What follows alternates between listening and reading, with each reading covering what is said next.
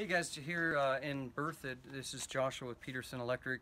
I got a customer here that was digging on Saturday, and she didn't even notice it, but her shovel arced. She just said that she saw a flash and everything went out in the basement. And I want to show you how this was actually done. I did turn this off, but I was sitting here literally welding with this back and forth with my gloves and a piece of bark, and I couldn't get the breaker to trip. That's called high impedance. This is an extension cord. My thought is they had a post light here with a photo eye on it to turn it on and off. But I'll show you what I think happened is that they actually report this maybe 15, 18 years ago or so. And when they report it, they drilled through, and I actually figured out which breaker it was. Is coming in under here. This is a tri-level house.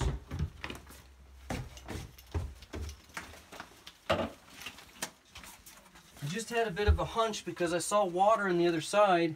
She said when she moved in she had a little bit of water issue. So there's a little bit of water issue. Definitely there was some mice droppings. And that's the cord. This is an extension cord. And you can hear it. That thing has gotten crispy. Beyond the fact that I was trying to trip the breaker, I couldn't. It was a high impedance. So they came into this outlet right there. And that insulation is already toast. So it's not a UF rated cord for underground direct burial.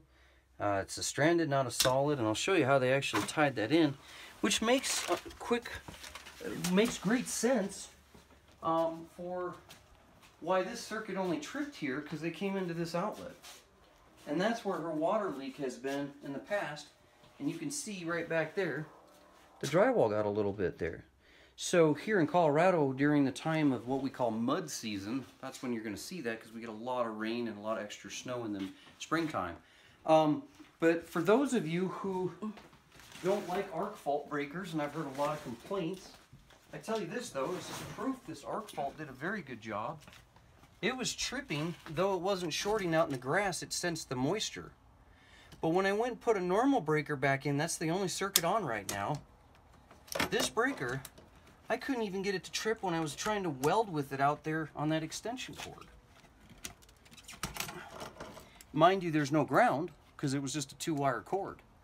But between the neutral and the hot, I couldn't get this breaker to trip. Square DQO is a great panel. It's an older panel, but this original breaker was not tripping. This guy would not reset, so I knew it was a neutral issue because I had no ground going out that way. Plus, you can disconnect your ground up here.